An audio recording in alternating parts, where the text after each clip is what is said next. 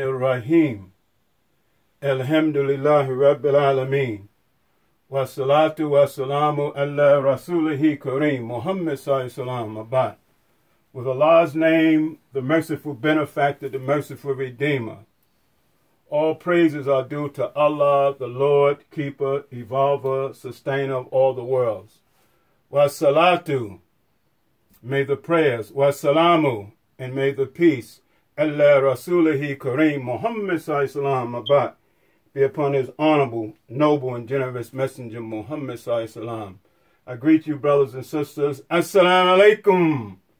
Alhamdulillah Rabbil Alameen. This evening, we just want to take a little time to look at a powerful ayat from Quran, which we know Muhammad the Prophet has said this is one of the greatest surah. If you recite this ayat, pardon me, after every salat, you get into Jannah, and a whole lot of wonderful things about this ayat, Ayatul Kursi. We just want to, in the midst of everything, as the Quran is a living organism, it's not just for the past, it's for now and for the future. And in the midst of everything in our life, in the life of the world, I can't think of anything better for us to reflect on than Ayatul Kursi. Powerful ayat. I just thought maybe this evening, maybe we'll look at this ayat here and discuss for us as we live through all that we're going through in this world, this pandemic, and everything else. Whether your life is good or if your life is bad, that we as Muslims and for anyone else to go to Quran, look to Quran. That's our life. So today, this evening, just wanted to, as I say, look at Ayatul Kursi, very special ayat. It's in Baqarah, ayat 255. It's Ayatul Kursi. It's called the ayat of the throne. The throne, or a pedestal, a chair, metaphorically speaking, Allah's throne. We know he doesn't sit in a chair like we sit in a chair, but that's the name of this surah here. But before we go into it specifically, and as you can see, I have the Arabic. Of course, we're going to do the English from the Arabic because there's some concepts here that are expressed in the Arabic that hopefully will help us all as well. But Ayatul Kursi. But before we go there to Ayatul Kursi, I want to present to us, just look at some vocabulary that you may be familiar with as we move forward into Ayatul Kursi. Some important words, all of it is important, of course, that relates to Ayatul Kursi, that's general as well, but we also see it in Ayatul Kursi, and inshallah we'll also see Ayatul Kursi as it relates to our salat as well. So alhamdulillah Rabbil Alameen, we pray Allah will guide us, protect us, increase us in knowledge, wisdom, and understanding, and bestow his mercy on us. Alhamdulillah Rabbil Alameen. So just before we go into that ayat, I've presented here what is called vocabulary for Ayatul Kursi. Vocabulary for Ayatul Kursi. Okay? And there's about, I meant to number them. So there's 1, 2, 3, 4, 5, and I think there's a sixth one as well that I had in mind. I didn't write down. But the first word, and these are words that's going to show up in Ayatul Kursi, right? That's in Ayatul Kursi. First word we're looking at, and this doesn't show up at the top. This shows up at the top. But we're going to, space-wise, I'll put it here. This word, adhan, adhan. And this is the vowel. It's the aleph, the vowel, and the noon. But we're used to hearing adhan as if it's a th, than. But it's not, it's vowel, which sounds like that, vowel. So that's why I put th in parentheses. Adhan, right? The aleph, if you can see this, the vowel and the noon. That's the root. Another word that comes off of that root is ears. Ears. And that word is adhan. Adhan. If you go to Quran, ayat 2, Baqarah, ayat 19, you will see adhan. Come from the same root as adhan, right? Adhan, right? And udhun is ear, right? Comes from that. Also, the word ithni. Ithni. Yeah, be ithni. You'll see there's several places in the Quran and Ayatul Kursi for sure. But Surah 97, which is Laylatul Qadr, and the 4th ayat, when Allah says of the angels, Bismillah ar-Rahman ar-Rahim, Tanazzalu malaikatu aruhu fiha bi-ithni rabbihi min kulli amri. Right? That they come down by the permission of their Lord, obeying every command. Permission. Adhina, bi-ithni. So, adhan is, adhan, the call. So, all three of those come off of Alif, Thal, Noon. Right? So, what we can get from that is permission, call, ears. That is only by the permission of Allah that we hear the adhan. Because it says many are called, but few are chosen. But by the permission of Allah, and when the muezzin calls the adhan, most times he raises it to his ears because they come from the same root. Adhan and adhan, right? And ithni. So he raises his hands to his ears, right? And by the permission of Allah, we have been blessed to hear the call, and I mean hear, just hear it by sound, but to hear and know the significance of it, and then we come to Salat. So you're going to see this related to this in Ayatul Kursi, the throne. The other vocabulary word is hayya, hayya, to live, life. Hayya. Its root is the hard H, the ha, and the ya shadda, or two Y's, right? H-Y-Y, right? And this word, and the name Yahya comes from that. Yahya means life, living, to give life. And the muezzin says hayya salat. Hayya, he uses this word, even though loosely they say come, it's come alive to salat. That salat is our source of life, right? And then it says hayya falat. If you come alive to salat, inshallah, you'll have a successful life. But here, words we just want to, and not to stay here because we want to go into Ayatul Kursi. But these are words that's there.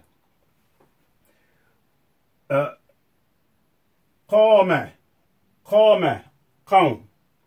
This word qawm is yawm al-qiyamah, to stand, right? This position that we start salat, qiyam, right?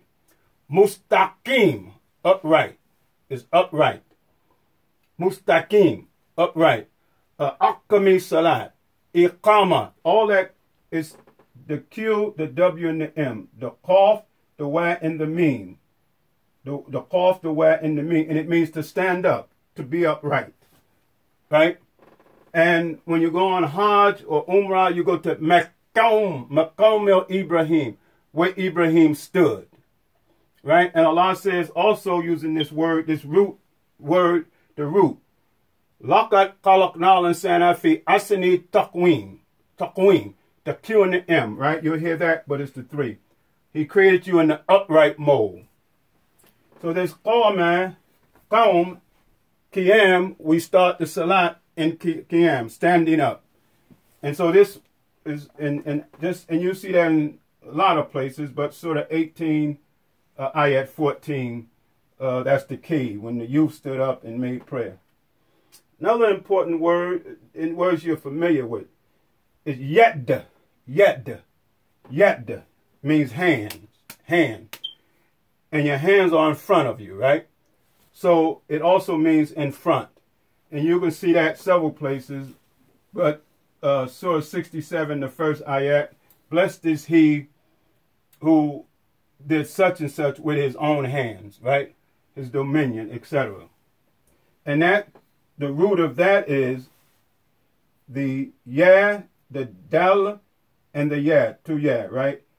Y-D-Y, if you was looking that up.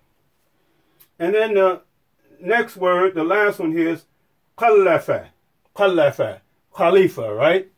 Khalafa, successor, to come from behind, to come after. And we know that in Ayatul Baqarah, the 30th ayat, where Allah said to the angel, Ja'ilun fil ardi khalifa. I am making a khalifa, right? But it means a successor, but also means to come from behind. Because the jinn was existing, the angels was existing, and behind that, Allah brought about, made the khalifa. So it also means to come from behind. And you can take note of this when you see many times in the Quran where Allah says, in the alternation, the changing of the night and the day are signs. It uses this word here, come from behind, rotating, khalafa. It says, yak talafi, the qaf, the lam, and the fa. Yak talafi. Go look it up. You'll see it in Baqarah, and you'll see it in several places. In the alternation. So it used the word alternation, changing, etc., difference. So we just wanted to introduce some vocabulary that's theirs in Ayatul Kursi. Now, we know Ayatul Kursi is so powerful, so wonderful, so significant, and it touches your spirit, and it just tells us so much about Allah, the Most High, subhanahu wa ta'ala. So here I just wanted to, a few vocabulary that will stand out that you may be familiar with, and it's going to be in a different form, maybe in Ayatul Kursi. See, from the root, there's variations. The root is the essence of any of the words. So they may look different. Some may have look with 3 or 5, but when you get to the root, you'll see that they're related in somehow. So here, brothers and sisters, inshallah, we'll just briefly discuss and look at this wonderful ayat, Ayatul Kursi. And again, as we say, with all that's going on in the world that we live in, and the struggles and the challenges, and in 2020, the new things that we're seeing, is nothing more important than reminding us of who's in charge at all times. That Allah is bigger than all of this and anything this could be. That everything in this creation belongs to Allah. And Allah makes that clear. And He says it glorifies Him in several places. Allah says, Sabbaha lillahi ma fi samawati wa ma fil ardi wa huwa azizul hakim. That whatever is in the heavens and the earth, subhanallah, subhanallah, subhanallah, glorify Him as the mighty, the wise. In Surah Jum'ah 62, the first ayat, Allah says, Yusabbihu lillahi ma fi samawati wa ma fil ardi malikul qudusul azizul hakim. That whatever is in the heavens and the earth do glorify Allah as the Malik, as the sovereign ruler, the owner of all of this, as Al-Qudus, the Holy One, the source of righteousness, Al-Aziz, the powerful and the wise, right? So everything that's going on, and Allah is in charge at all times, and we ask Him to bless us with patience and mercy, and we pray for those that may be inflicted with whatever kind of disease or whatever kind of virus that's going on in this world. But we never want to forget who's in charge, who it is that we worship, who it is that we depend on for protection, etc. Alhamdulillah Rabbil Alameen. So, and for guidance, mercy.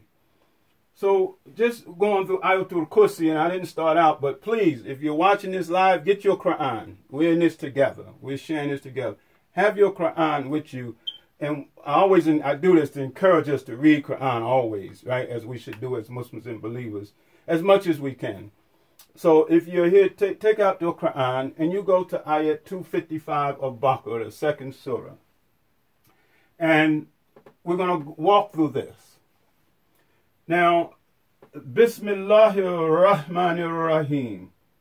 Ayat El-Kursi or Ayatul Kursi, right? The throne. And listen how it starts out. You can see this here. Allahu. Proper. Allahu. Not Allahi, Allah, Allahu.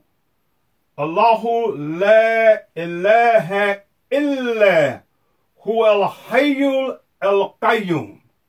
Now remember, we looked at the word hayya, right? Life, right?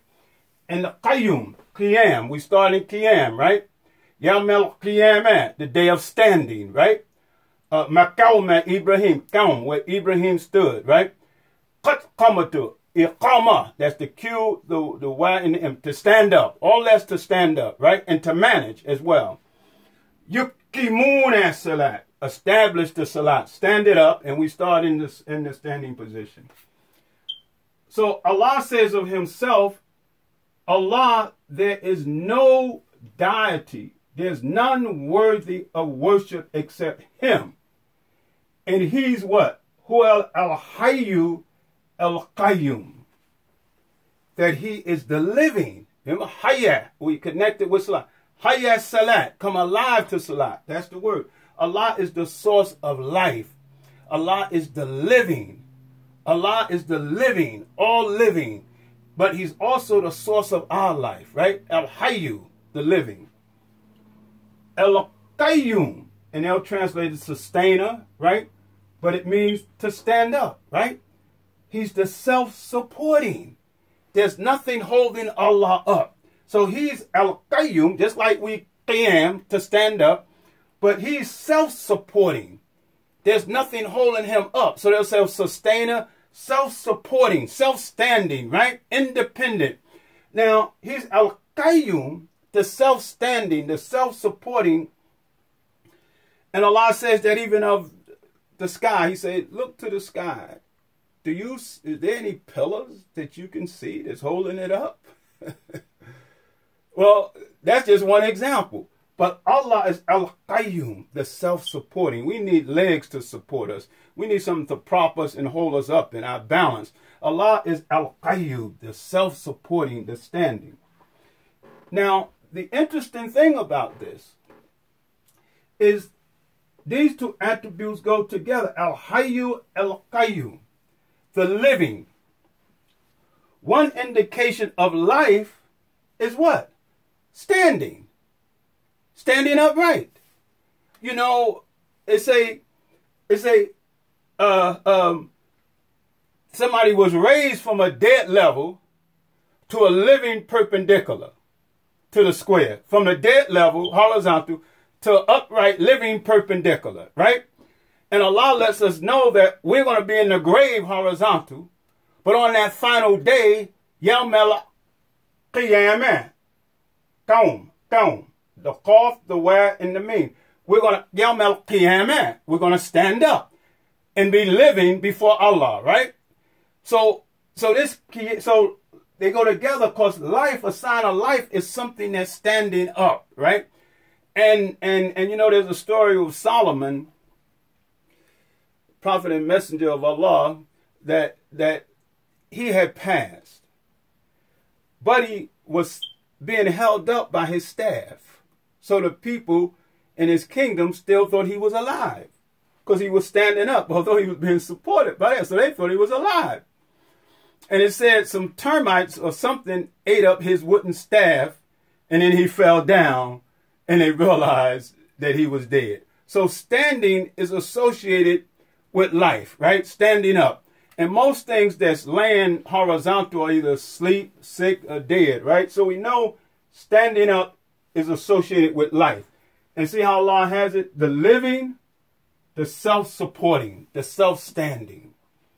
So alhamdulillah, Rabbil Alameen. So Allah is Al-Hayyu, Al-Qayyum, the source of life. And to connect to Salat again, we say, Hayya Salat. Come alive to Salat. Come alive to proper worship of Allah, right? Hayya Salat, Hayya Salat. And when we come alive to proper worship, then inshallah, Hayya Salat will have a successful life. And this is Ayatul Kursi, right? Now, And here's more sign. لا تأخذه سنة ولا نوم. Uniqueness of Allah. It says, neither fatigue, slumber, nor sleep touches Allah. Don't even come nowhere near Allah. Tiredness, slumber. Now, we as human beings, we have to have sleep. And sleep benefits us. Regenerate the cells, right? Help our brain, help our mind. And Allah says He's made the night for our rest and the day for activity. So they go together. We must have sleep. And sleep is related to death, right? Like a relative of death. Meaning you can run and hide. You won't be able to escape death. You can run and do whatever you want. Sleep will eventually overtake you. And Allah said, and we have in the salat, that salatu khairun minan naum. That salat is compared to sleep. But it's not being compared to something of insignificance, to something of great value. We have to have our rest, sleep, regenerate ourselves, help our brains, help us in so many ways, right? But Allah says, neither slumber. You know, you're tired. I got to get me some rest. Allah say it don't even come nowhere near Him because He's always living. He's always upright. That's the uniqueness of Allah, right? That Allah says, that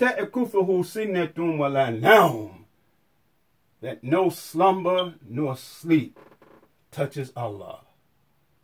Now, clear distinction from anything in existence, any animal, any human being that has to get rest, has to get sleep. You driving down the highway and you tired, and if you don't pull over and get rest, well, you may meet death because you fall asleep and crash, right? So, speaking, no slumber touches Allah, nor sleep. But sleep, slumber, even this coronavirus, all of this is in His dominion, right? And look what Allah says. What Allah says is not a leaf that falls from the tree, nor a seed buried in the depth of the earth that He's not fully aware of. And Allah says here, after that, look what it says. لَهُ مَا فِي السَّمَاوَاتِ وَمَا فِي الْأَرْضِ. That to Him belongs whatever is in the sky, the heavens, and whatever is in the earth. Right? Sleep, slumber, coronavirus, everything that's in this, right? The birds, the trees, the sun. Allah says, whatever is in the heavens, in the earth, لَهُ مَا فِي السَّمَاوَاتِ وَمَا فِي الْأَرْضِ. Whatever is in the sky, whatever is in the earth, and then in another surah, Allah says, and what's between the two belong to Him. But also, as Allah says in the Quran, and we already pointed out, they belong to Him in His dominion. And what does He say? سَبَّحَ لِلَّهِ مَا فِي السَّمَاوَاتِ وَمَا فِي الْأَرْضِ. Right? That whatever's in the heavens and the earth, subhanallah, subhanallah, subhanallah, as Azizul, as huwa Azizul Hakim. So, even though everything is glorifying Him, and that's what Allah says, every creature knows His mode of worship. And He says the birds, right, when they flap their wings, etc., right, know their mode of worship. All this is coming out of this. So Allah says, so there's sleep in this creation, right? All kinds of things. So, لَهُ مَا فِي السَّمَاوَاتِ وَمَا فِي الْأَرْضِ. All that belongs to Allah. We're just borrowing and using what belongs to Allah. And of that, after Allah presents that to all of us, no matter who they are, how powerful they think they are, Allah gives this question, rhetorical question. Men, الذي يشفع عنده إلا بإذنه. And we talked about ithni, right? Allah says, who then? Who then can intercede, can come as a mediator, right? Can intercede as a negotiator or something, can intercede to Him, intercede in His presence, in His presence, illa bi-ithni, except by his permission. That with all of this, Allah letting you know he's the source of life, independent standing, right? Neither sleep nor slumber affects him. But look how it goes. Whatever is in the heavens and the earth belongs to Allah. Now you say, whoever you think you are, whoever you worship in, how big shot, whatever, whoever you think you are. Well, who then can intercede into the presence of Allah as a mediator, intercede on behalf of anyone without Allah's permission? Alhamdulillah Rabbil Alameen. So Allah says, Min dhalladhi yashfa'u indahu illa bi-ithni. So that was one of our vocabulary words. Remember, bi-ithni. Ithni.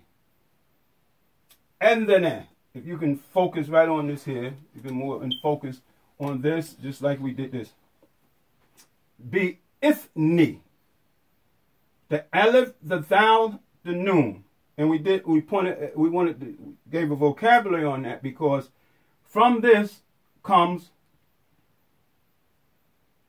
adhan, the call, adhana, ears. So the adhan, when it is called and we hear it with our ears, we only hear it by the permission, bi-ithni, of Allah. Hear it in the sense that we know what it means for us to come to Salat, but not just the sound, but we know the significance by the permission of Allah that Allahu Akbar, Allahu Akbar, Allahu Akbar, Allahu Akbar. Ashhadu an la ilaha illallah, ashhadu an la ilaha illallah, wa ashhadu anna Muhammad Rasulullah, wa ashhadu anna Muhammad Rasulullah, right? Hayya salat, hayya salat, hayya falat, hayya falat, qad qamatu salat, etc., right? Allahu Akbar, la ilaha illallah. All that goes with the adhan, that by the permission of Allah, we hear the call of the adhan. And by the grace of Allah, we are thankful that we were able to hear the call, take the shahada, and become Muslims and believers, inshallah. And you know the importance of this is, you know, there's a saying that the lips of wisdom only speak to the ears of understanding. So this word ithni connected to adhan. So this Ayatul Kursi, not to mention all the other powerful aspects of it, also relates, we can see much from the Salat in this powerful ayat.